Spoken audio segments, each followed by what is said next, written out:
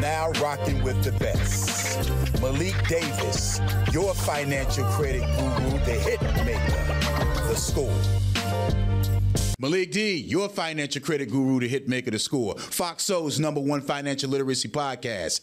My co-host, Mr. Dan Green, tax accountant / economist, and one of my very, very, very special guests, my entertainment lawyer, Miss Omara S. Harris, with music, law, and film. How you doing, Miss Harris? Doing great, doing great. Happy to be here. About time you on the set. About time. I made it to the promised land.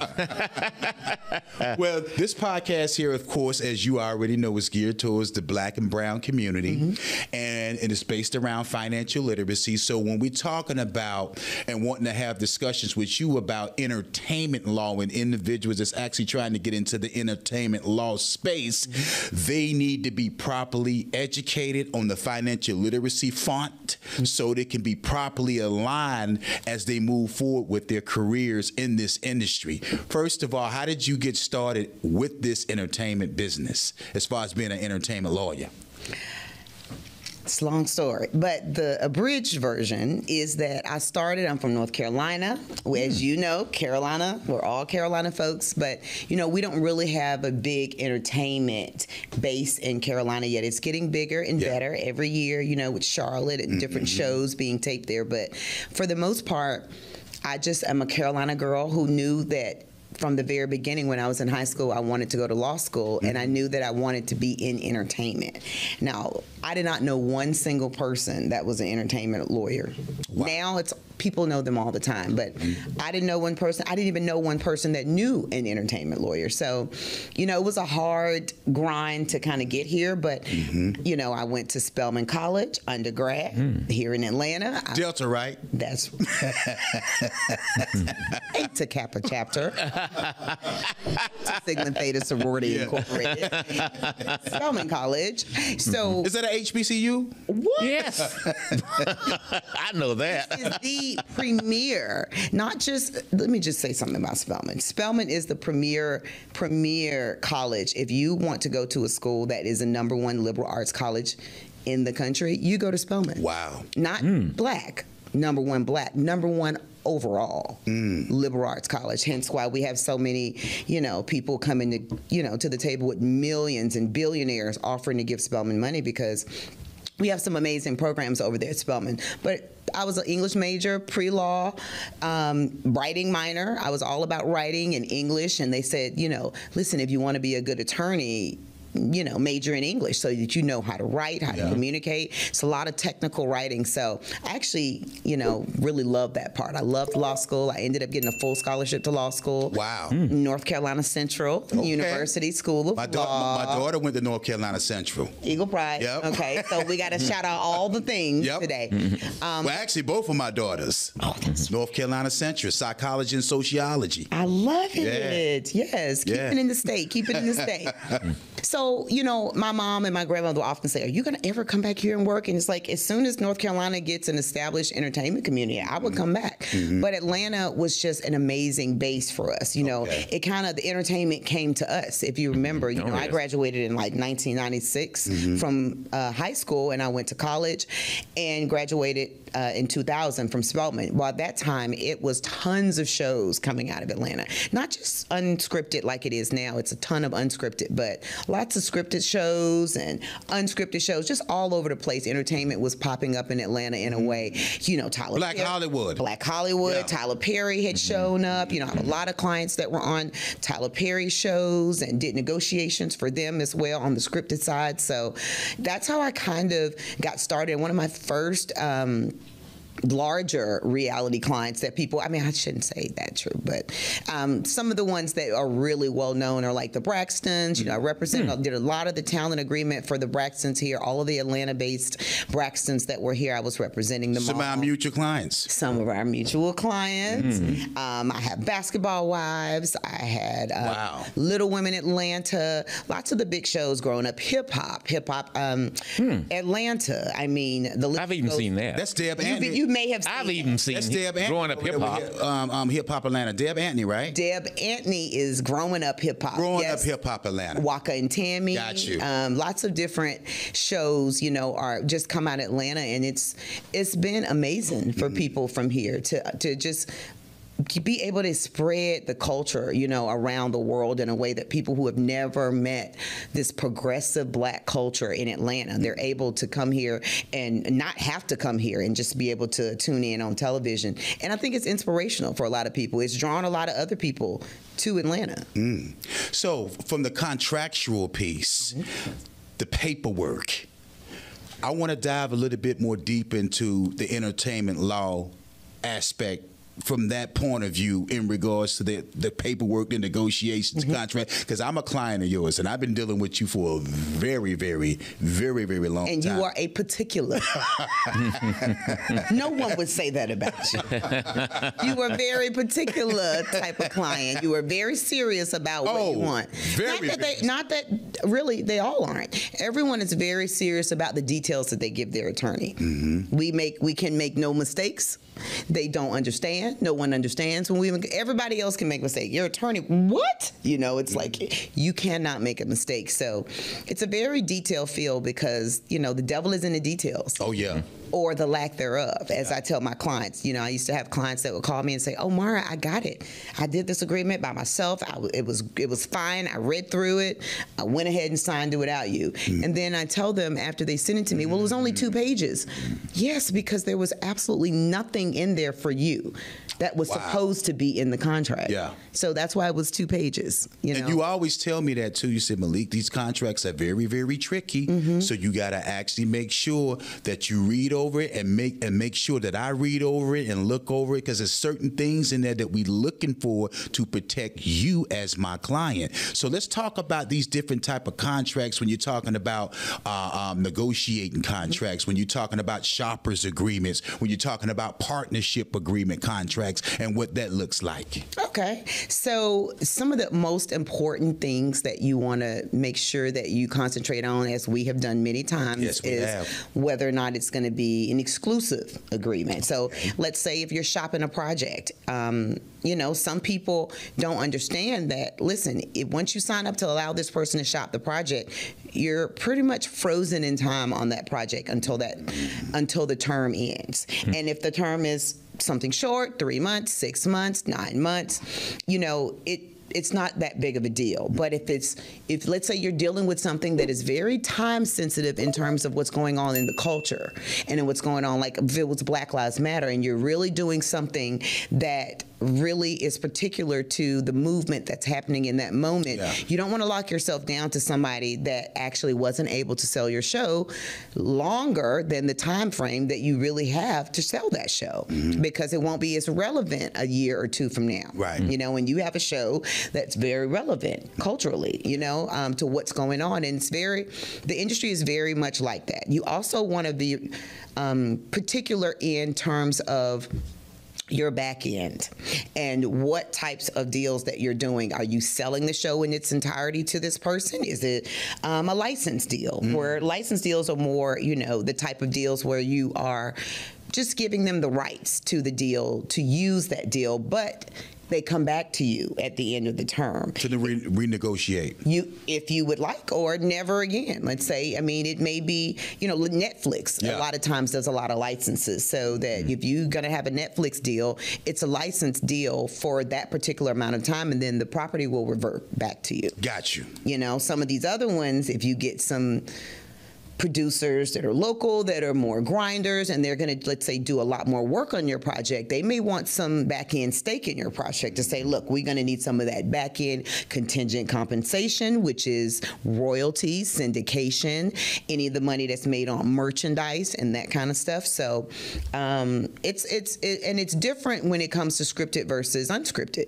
It just depends on what type of project that you're shopping, but you really want to just be particular about whether or not you're giving someone exclusive rights, non-exclusive rights, whether you are permanently turning over rights to them even once they land a deal. Or will I get these back at some point?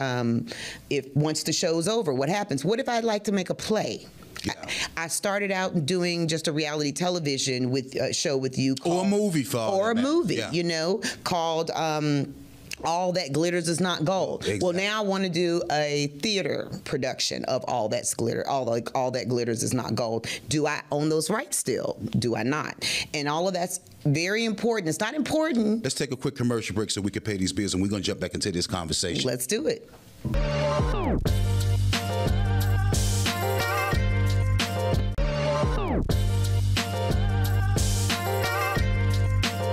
Malik D, welcome back to the School of Financial Literacy Podcast, Fox Soul, Mr. Omara S. Harris. Let's lead off on what we just touched into with the commercial break. Absolutely. So, you know, I was really just kind of going into the important, the things you want to make sure that you pay particular attention to when you're doing these agreements, and back-end compensation and contingent compensation, ancillaries. All of these things are things that necessarily aren't directly, it may not be related to the actual show that you're doing, but it's going to be a spinoff of the show, whether it's, like I said, theatrical rights, or whether it's merchandise. One of your shows, you know, you already know all these, you know, reality shows, and people have these taglines, you know, that come out. You know, I had the Braxtons, and, you know, a lot of people would say, oh, won't he do it? Or, you know. There's taglines. These are taglines that people have. And they have to be trademarked. If you would like to maintain those rights, you should go ahead and trademark them. You always tell me about that. That's right. And the more things that you trademark prior to our negotiation to sell the show, the easier it is to explain to them that any rights that they get are going to be mutual. We're not just handing you over this trademark, you know, to this thing. We already know that this is going to be popular. We already know that, what is the one that Phaedra used to say? I think she trademarked, Fix It Jesus. Fix It Jesus, you know. All of these things, as much as they might just sound like no big deal, it, you know, once you put it on clothing and attaching it to merchandise and items for sale, you know, it really does make a difference whether or not you own those trademarks, or you have to pay someone else for the rights to use it on your T-shirts. And you made it up.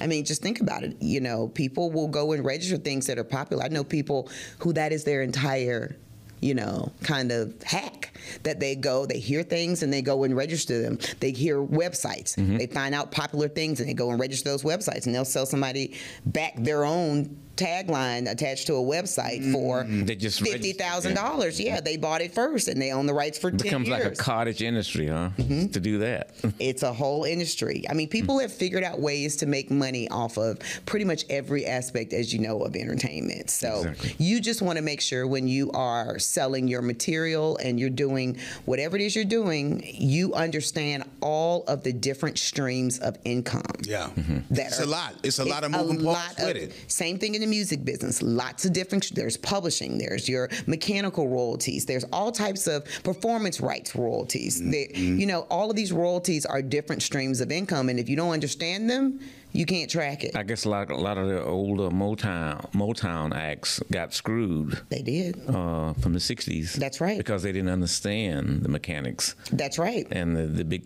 studios and record companies basically took them for a ride. That's what I read. And mechanicals were huge back then. Like mechanical rights, as I tell people, the easiest way to remember mechanical rights when it comes to music is once the music is put in a tangible form is the language. Tangible meaning you can reach out and touch it. It's been put into a CD. As long as it's in your head, it doesn't count. It's once it's put pen to paper, physically in a CD, even on a drive, however that tangible form that you put it in. Once it's put into that tangible form, then the mechanical royalty is any royalty that follows the sale of that item that you put it in. So you sold CDs, you sold tapes, you sold vinyls, you know, back in the day. Regarding your practice, what are the I know you're an entertainment attorney, but what is like the range of clients you have? I mean, is it just focused like on the music industry or the film industry, or you do all of them? Are you all encompassing? I am all encompassing. I don't have the luxury of just picking one segment. Yes. I mean, to be honest, it's any contract. I tell people all the time, the easiest way to remember it, any contract that could possibly be related to a person in the music industry, I probably have done it. Do you ever dabble with any athletes? Whether it's modeling, whether it's branding, whether it's sponsorships, whether it's, you know, record labels. I have have a major label that I've represented for a long time, a really big, well, it's an independent label, but it's a big independent label.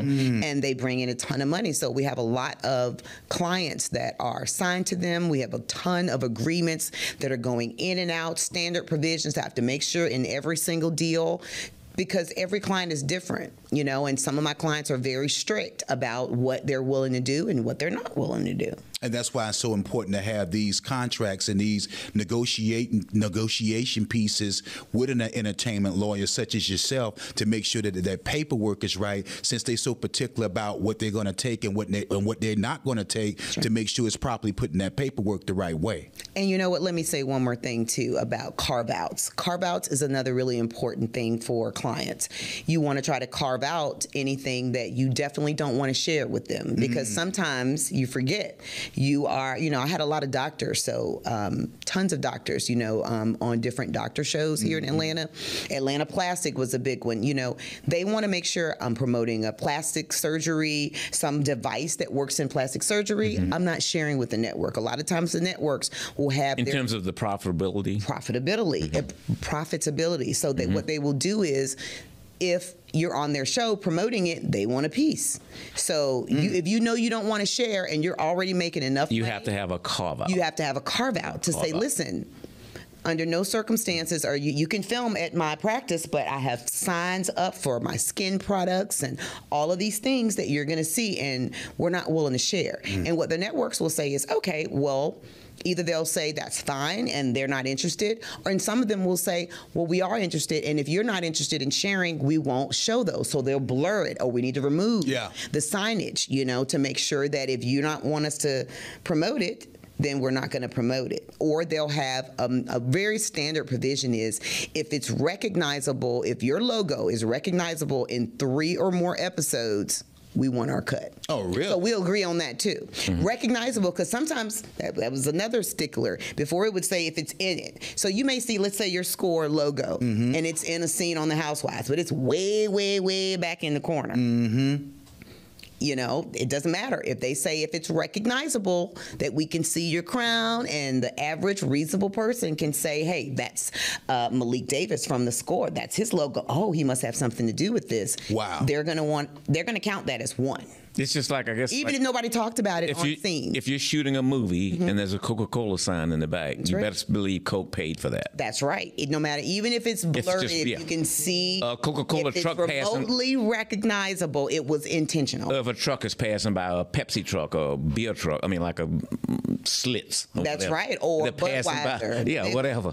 They are paying for that exposure. That is exactly right. They're paying for it. They're given a percentage, or there has been a deal brokered prior to that being advertised. Or when you see, everybody's always having Mac laptops, and then you'll see the Apple covered up. The logo. Sometimes you won't see the Apple covered up. You'll see it, and you know that they got their check. Right. You know, so that's why, like in some of these episodic shows, they will either have some nondescript product, like instead of an Apple computer, it's some whatever made up company on there with a logo or whatever, the decal or whatever, over the actual company's product. That's right. A name or whatever. That's right. That's right. It's blurred out, like you said.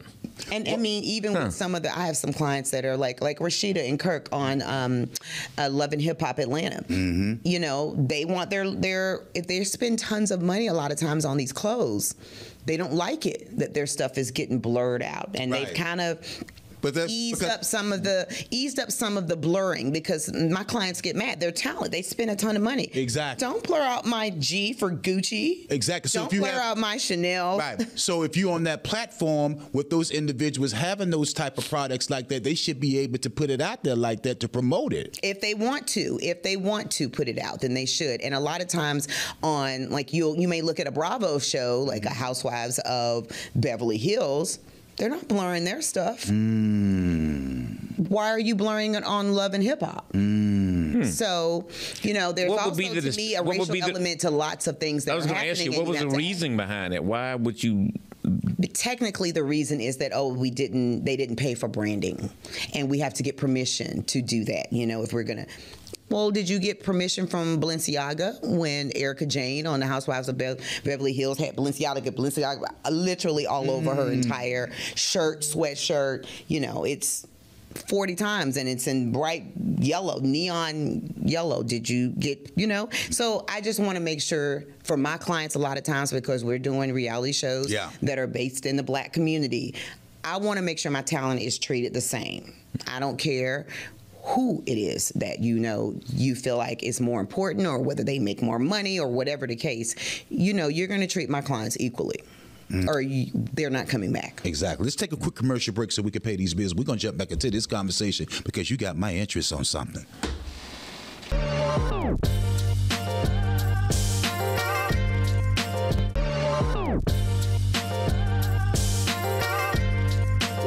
Malik D, welcome back to the School of Financial Literacy podcast with Fox Soul. Miss Harris, let's pick up from that conversation that you was discussing about Balenciaga. Absolutely. So, I'm just making a point that when it comes to branding is super important on reality shows. So remember, you're not going to, unless you're on one of these really, really, really popular reality shows, like maybe on Bravo, you're probably not going to be in the 8-figure bracket per year. Just remember that. So the whole, because of the viewership. Advertisers are willing to pay more. Bravo reality shows from the Housewives to these other ones, they're just making a lot. They come at a higher price point. Now, you can make more money on some of these other shows on major networks, ABC, NBC, but think about it. They're different the way that they do those shows. They don't really do the messy reality shows. They're more like The Bachelor or, The Bachelorette, or these kind of shows that are Survivor, game show types. I still don't understand Survivor, but go ahead. I love Survivor. The appeal, but go ahead. Yes, I know. It does seem very, very scary. But, you want to try to spread. I tell all my clients, listen, you have 5 minutes. You may think you have, this is my season 1. The 5 minutes that you have, I don't care. And by 5 minutes, I mean 5 years or 10 years. It's still 5 minutes in entertainment. No one will remember you based on these, small scenes that you're creating on a reality show. They're going to remember you. Remember to springboard everything that's important to you in your life off of these shows. Wow. I You're guess using the viewers to make your dreams come true. Yeah. If it's related to the show or unrelated. I have clients that have nothing to do with hair, makeup, nails, and they get deals for gel nail polish, or, from random people across the country that have products that are very good, and you don't even have to create your own. A lot of my clients are attaching their names and agreeing to promote certain products on the show that's someone else's product. Would you say the Kardashians, I wouldn't say a playbook, but MO, modus operandi is a template that they use. She was a deal genius. The mother, right? Yes, absolutely. Yeah. Chris, because they're at the point now where when you think about it, you're not going to see them really promoting smaller products from someone else. Like, we couldn't call Kim and say, I have the best new cream. I need you to promote it and pay her. I mean, you can if you try, but unless your budget is in the multi-millions as a startup, you can't afford Kim. The only thing that Kim is going to get on and do is something that is her product, or she owns almost 100% of, because she's pretty much going to be the reason why you make all of your money. So once you get to a certain point, you're not going to do those things. But when you're smaller, you use other people's things to promote. You may say, hey, I have this amazing waist trainer.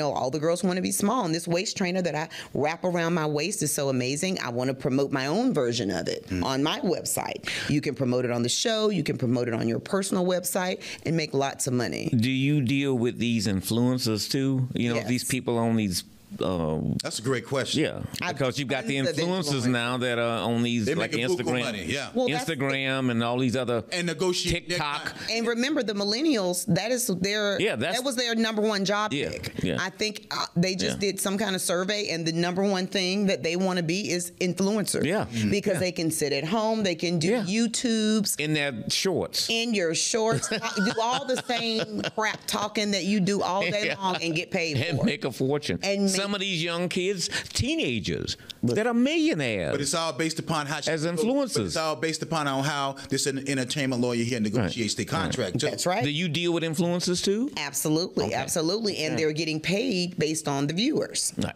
You know, and even on things like TikTok, people say, "Oh my God, well, I have this viral video on TikTok and I haven't made any money." Well, do you know how you make money on TikTok? How TikTok quantifies money? And that's where you would come in. Right. If you don't understand the way that they do it, you know, they're not looking at how many times the video played. So we're looking at that. But TikTok is going to pay you based on how many different user platforms your video showed up on. Whole different number. You're the accountant guy. Yeah. That's a whole different number. Because if you see TikTok on Instagram or on Facebook, it's... That's right. How many different streaming, even within TikTok. So we're saying, okay, you got 1 million views, but how many of those viewers played it on their particular user platforms? Or did they just come to your page? You don't get paid as much when everyone's coming to your post. What you get paid for is all the shares. Wow. So it's all based on analytics, marketing analytics, and it's very important. VH1, you know, they'll pay my clients to do different promotions for them, and they'll say, listen, we want to make sure your client understands that they cannot do any sponsorship for any major brands, you know, because that are in conflict with us. Well, I need you to break that thing down. You're not just going to block off every major brand in the world because we signed up for a reality show. So, and I had a really big client to go get Procter & Gamble. Really? And the network was pissed because they would have wanted the Procter & Gamble deal, but they had enough skin in the game as the talent to go negotiate their own. So they made a whole rule and provision based on my talent being able to do that. Like, y'all aren't doing that anymore. Yeah. Because basically, you know, you went out and got the 6 figures that would have gone to the network, and the network would have been giving you $5 or $10 grand for the promotion. Instead, you got $250,000 and the network is getting nothing. So they're very particular when that happens. That can really, I mean, that upset a lot of the executives, and because it kind of ate into what they consider to be, you know, their main bag. Even when it comes to social media, I've had a lot of fights. So the main reason why you're an entertainment lawyer, when you're dealing with clients with these contracts as far as negotiations and agreements, is to make sure that they don't get robbed. They don't get robbed, and to make sure, like I tell my clients, let's ask for every single thing you want up front. Even if you think you might, but you're not really sure, let's ask for it anyway. Let's carve out every single thing. Well, I don't have a book. I want to make a book. Okay, well, let's put the book down today and carve it out right now. Even if we don't, and because this is the thing, if the whole point of my negotiation is that I'm carving these things out, there's only so much I'm willing to turn over to them. So they'll say, well, wait a minute, Omara, you know, has this product been put into production yet? You know, they're trying to figure out how far down the line my client is. And if they're just, I'm like, it doesn't matter I'm not willing to share anything with you about their deal because I'm carving it out. And then they have to carve it out. And then we maybe go down and create the product that we said we were already creating. And we make sure that we can carve it out in advance. So the financial literacy piece to this whole thing when you're negotiating these contracts for your clients is to make sure that for individuals that want to get into this space or are already into this space is trying to get these bigger deals is to get them the most bang for their buck. The most bang for your buck, and you realize I want each client to understand what they have that's a commodity. What are you selling that people are really putting you on television for?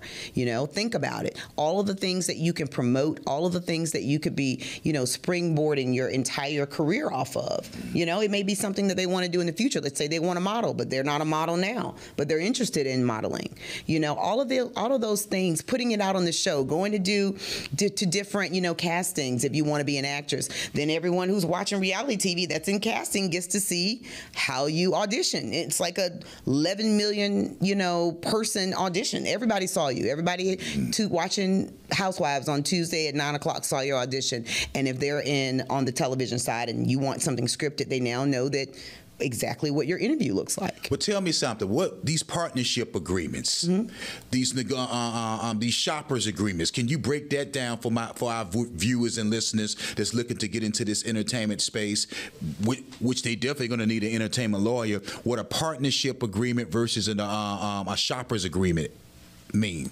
Okay. So when you normally just do a basic shopper's agreement, essentially you can just pay someone who has a connection, and they can go just take your project in, but they may not have very little to do with it after. They can or they cannot. Sometimes they do. Sometimes people want to shop and produce. Like you have a situation like that where you have someone that's more major that's going to be involved, and they'll be on the production side as well. I also have people like me who I may have a connection because I just know people, you know, at Netflix and all these different places that say, look, am I going to take time out to go shop your project as if that is what I do? No. I am a whole entertainment lawyer. I don't have the time, and I tell my clients that. So what I will do is if I have a plug that is interested or has told me about something, or I can shop it to them, I will. And then you would pay me a shopper's fee. Let's take a quick commercial break so we can pay these bills. Well, I definitely want to get back onto this topic right here.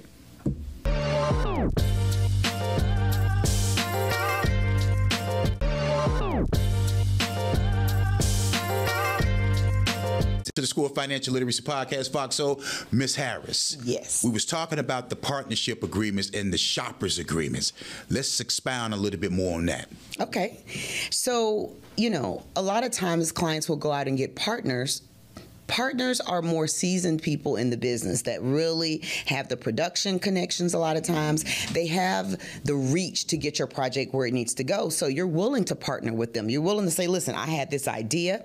I have my whole thing pretty much written out, broken down how I want it, but I need somebody reputable who already has skin in the game, accredited to put your name, to literally be able to put your project forward and push it to get it some clout. Because when you think about it, it's so many people that are always shopping things, you never know. Well, if you want to shop projects, you know, you also want to make sure you secure your project, like we've discussed many a times. What can happen when you don't? And I have had a situation. Yes, he has, where a certain documentary was... Hell, we could just go ahead and just say what the documentary series No, was. Okay. we cannot. All right, okay, we'll leave it alone. We may have a confidentiality clause on that. I think we do have it. Yes, we do. But you know how I am as your client, Omara. Yes, I do. So I'm like, absolutely no. Listen, once you step out there and you think that you get ready to take something from me, it can go left. Yeah, it can go very left. quickly. Very quickly can go left. But you have great people that know what to do, who to contact, and how to make the right moves to make sure that that doesn't happen. And you know, you did what you needed to do. You secured your project. You registered it with the WGA. You have a timestamp on it. You know, you trademark your titles. That's right. You make sure that you do all the things that shows you were first in time to this idea. You know, and that's the thing that turns out to be most important when it comes to shopping things, because you want to make sure that no one else who just kind of fly by night read your project, saw it in an email. Because they are stealing out here. They will take it. They are stealing your intellectual property out here. Yes, and then you got to go through proving access, because, I mean, you don't have to prove direct access, but you're going to have to prove how it is if you're going for them in trademark lawsuits and copyright lawsuits. I've had some of those before. And you have to say, okay, well, when did I have access to your project?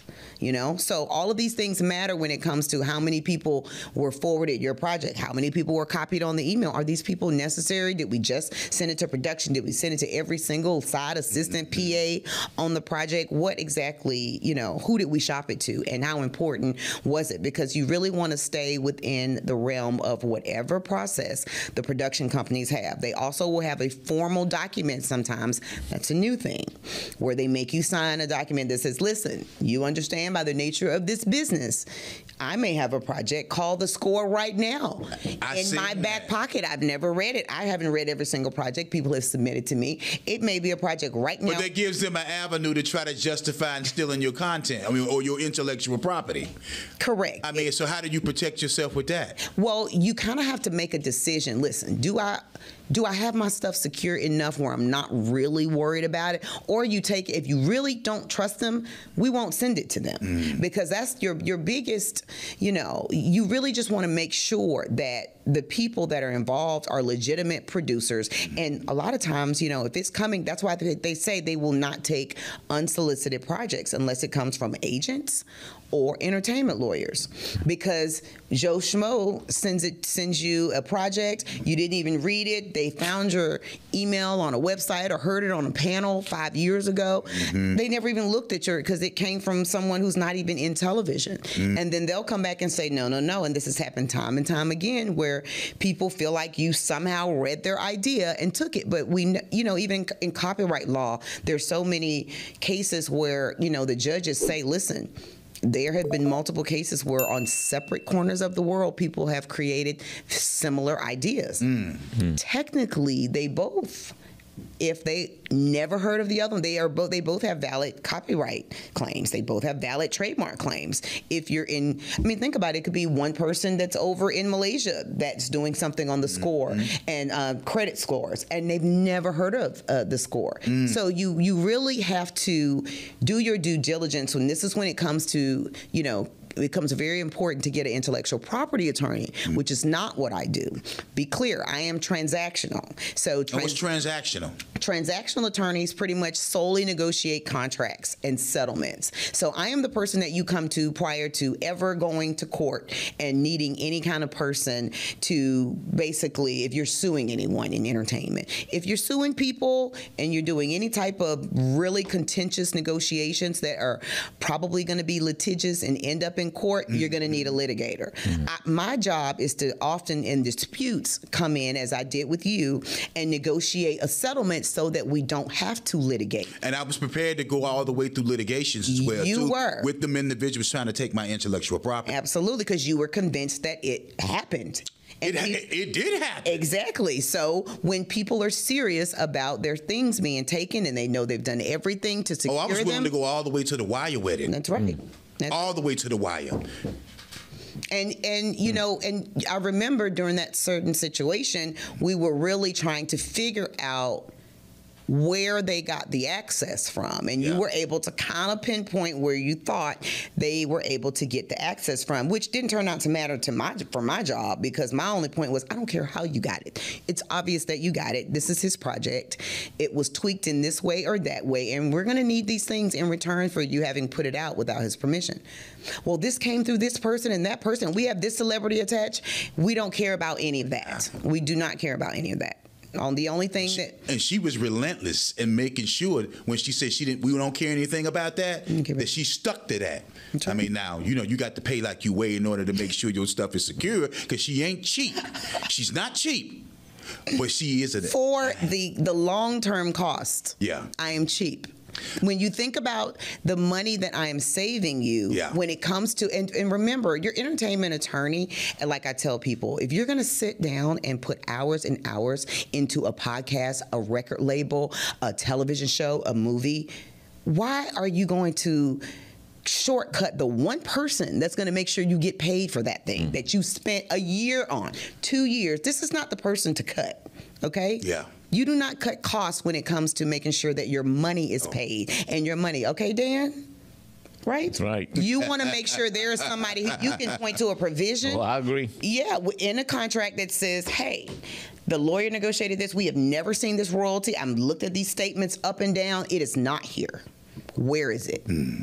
So, all of these things very much matter when it comes to negotiating your deals and just making sure you're doing the right thing and making sure that your money follows you all the way to your account. Because people aren't going to say, hey, Malik, you got 3 of your 4 streams of income. There's one left. Did you get it? No one's going to say that. They're going to hope you never remember that you had ancillary income or contingent compensation on a project, or that you never checked in on the syndication in these other countries when it was playing. Not relied on their good graces. That's right. That's right. You cannot. I mean, and even though we all agree to act in good faith,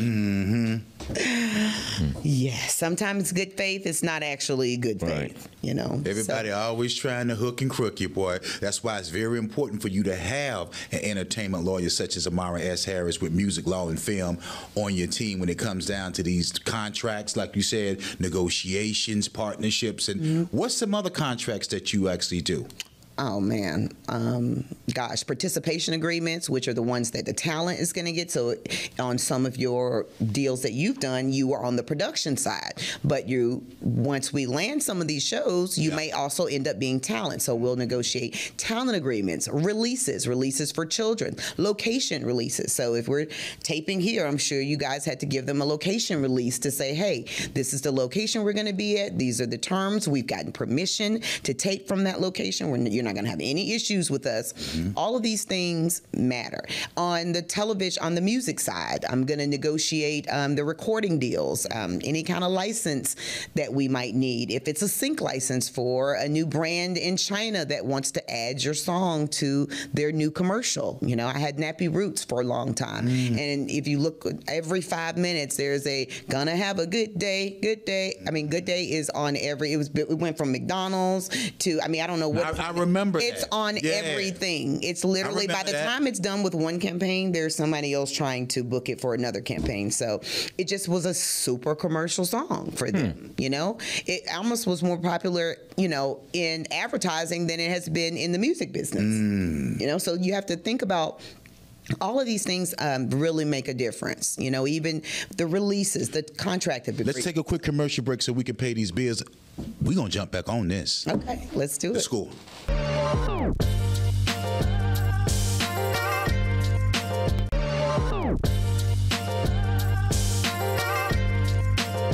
Welcome back to the School of Financial Literacy Podcast, Foxo, with Miss Omara S. Harris, music, law, and film. Let's continue to navigate and move forward with these contracts and with these partnership agreements and with these different kind of contracts that you deal with, as you was explaining. Okay, so again, I was just kind of going through all the different entertainment agreements that I do at my practice. I mean, it runs the gamut from the production side to the label side to recording artists to models. I mean, literally people who are doing branding. They have a company that they want me to negotiate the contract because they're hiring influencers. You know, I have some kids that have 10, 11 million followers, and we're negotiating deals for them, branding deals for them, where they're putting out YouTubes, and within minutes they have 100,000 on the social media platform. Media platform. So they're doing TikTok direct deals where they're getting 6-figure TikTok deals. Wow. To promote their own music, because TikTok knows, hey, 11 million kids are going to be watching this in the demographic that I need. You know. In that vein, what's advice would you give to a young entertainer that's breaking into the industry from a financial and legal standpoint? What kind of advice would you give them? My biggest advice would be to start out learning the different streams of income. You cannot track your money if you didn't understand that you were ever making that money and why you were making that money and what that money flowed from, what project, what side of the music or television business that it flowed from. So that would be big advice. Second, I would definitely say get an amazing accountant like yourself. Well, absolutely. Yeah. You need help. Yeah, exactly. You really do, because a lot of them are very creative, fun, big personality people. They are not going to sit down and track their money. I track it to a certain extent for my clients, but I have to immediately remind them, I am not your accountant. No, I do not know anything about your money flow. What I know is what episode you're on, how much is due, how much you've been paid, and how much is left, and what streams they have not. And you're right to that. In terms of calculating it, though, that would leave that all up to you and make sure it's correct. And you're right. It's amazing. People are good at making money, but in terms of managing their money and knowing what's going on, the inflows and outflows, they don't see the importance in it until they get in trouble, either with the tax man or the bank, or money goes missing. I can't tell you. Or whatever. Do not they lose track of funds or whatever. Over the years. Yeah, so they have issues after the fact. Yeah. When if they just would keep track of their books, because that's as important as making the money, knowing where it's going. And just knowing basics, like setting up your business entities to make sure you have, people can't pierce the corporate veil and sue you personally and come take your house or your cars or all the things that matter to you because you made a bad business decision. Right, and setting your business up in a tax advantage manner. Absolutely. Advantageous manner, I should say. That's right, to make sure you're getting the best tax bracket. I mean, I have tons of clients who are paid as individuals. I'm like, how did you not? Yeah. How are you getting $2 million a year and you're paid individually instead of paying it to your company? What about all your expenses? Well, I'm not tracking my expenses. Or if they set themselves up at an LLC and they don't realize the double taxation of that, meaning the self-employment tax, they don't realize that until they start filing their taxes and when they're making money. That's right. And then they realize they got to pay this 15.3% additional tax on top of their income tax. That's right. What's that? A lot of them have no clue what self-employment tax is. And pass through. Yeah, because they want to be passed through. Exactly. You do not want to have to pay that double taxation. So I tell clients that all the time. I have a really good friend of mine who makes about somewhere between $4 and $6 million a year, and she's still getting paid as an individual. Really? Still That's getting paid. absolutely insane. Insane. But she's just, every week, she's like, you know what? You're right. I'm going to figure it out. I'm like, you have lost so much, but she's making so much, she doesn't have time to stop. I'm like, what? She's like, my accountant does not help me at all. Actually, I might need to refer her to you. She's like, she could set herself up as a C corporation and be paying a tax, max 21% tax. That's right. Pay herself a salary, a decent salary, and the rest of it's taxed. That's the new Trump rules, right? The new Trump. Yeah. The C was better, is now better than the S, is it not? It is. He changed all my S corps back to a C corp. Mm-hmm. Mm-hmm. Yeah, because the max rate is 21%. The max personal rate is 37%. Do the magic. I mean, do the numbers. I'm getting stressed out listening to you. I mean, it's insane. It is. Yeah, and this is good through 2025. But they need their business managers like you. They need somebody to track the money if they're not going to do it. If you're not going to be somebody that's going to make sure that you get all your money, then it's going to be a problem, And a lot of times I just add it all up and I'll get to the end of the season and I'll be like, look, you should have gotten a gross amount of this amount paid out. And we come and let's say it's supposed to have been $148,000 and you got $138,000. I send them a bill. I send the production a $10,000. Well, what is this for? I don't know. And that's not my job. My job is to tell you guys that you missed 10 grand somewhere and you can go back and look at the contract. And you know what? They processed it. Omar, we processed your payment. It's going through, because they know that I am not going to. So you deal with these networks a lot. Networks and the production companies. Because remember, the network's first line of defense, and they will tell you that, is the production company. Yeah. So when I come for the networks, like I did with yours, they immediately want to punt me over to okay, well, I'm so sorry you had that problem. Let me get you in contact with the head legal over at the production company. You deal with them, and then if you need us, let us know. And they damn sure did that too. Oh, every single one does it. But I do it more as a strategy, to let them know. Because if you're not really in this business, you don't even know who the lawyers are at the network. I know them. They know me. Yeah. So I want them to know, it's coming. Let's say that you can pump me over to production all you want. It's coming. I'm coming back for your sorry. It's all good. I am all coming back for you. Because they really thought they was going to run off and steal my project, Dan, without me having no type of recourse to even put a wedge or cease and desist out there on them. That's right. And then they claimed to correct it, and they still didn't correct it. Yeah. And then they corrected it, but they didn't correct it correctly. You remember that? How they played games follow-up, with it. And then it's a follow-up to the follow-up, and then it's 2 follow-ups for the follow-up. I mean, it literally... You have to stay on them, to do the right thing, to make sure that. And she got me my credit for it. You deserved it. It was your project, So you got to really just be on your P's and Q's. It would be lovely if we lived in this amazing utopia where everybody in entertainment would just respect your creative process. Not be cutthroat.